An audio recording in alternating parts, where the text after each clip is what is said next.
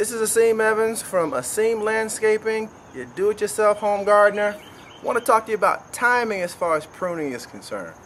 There's a certain timing that you can look for as far as pruning going into the fall and coming out of the spring of the year. With it being fall right now, you pretty much can see some things are blooming because of the weather. You know, this getting kind of tricked. The weather has broke. We're no longer in the high 90s, 100s, high 80s. Now we're dropping down to the 70s. Even possibly able to get some of the 60s in there. And the foliage on a lot of the shrubs, a lot of the trees is changing. We're going to the fall, so we're going to see bright oranges, bronze, golds, yellows, deep reds. But some of the foliage comes out in flowering because of the confusion of the timing as far as when it should be pruned and the timing of when it should bloom and not bloom, when it should be kind of like going into that dormant season. Well, what we have right here is a hydrangea. As you can see, confusion is busting out all over here. We got the new foliage here where it hasn't been pruned back, but in the same sense, we've got some blooming here where some of the small buds and bulbs have opened up. It really should not be doing it this time of year, but because of the weather, it's trying to bring forth its new growth because we're going into the fall year, trying to transition with everything else.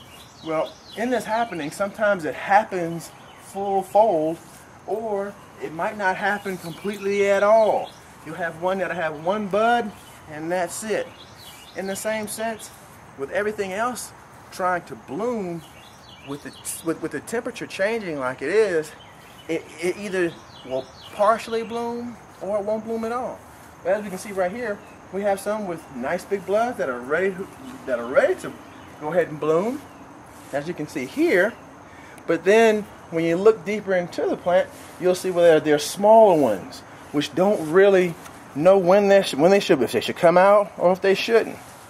So we have some that have come out really about the right timing it did, but then we have the other ones that are saying, hey, it's still cool, should we hide, should we go back, should we not do it at all, should we just go ahead and die off and deal with our winter?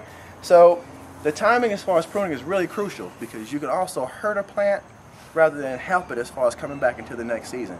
So a good rule of thumb, as the temperature changes, go ahead and prune it back.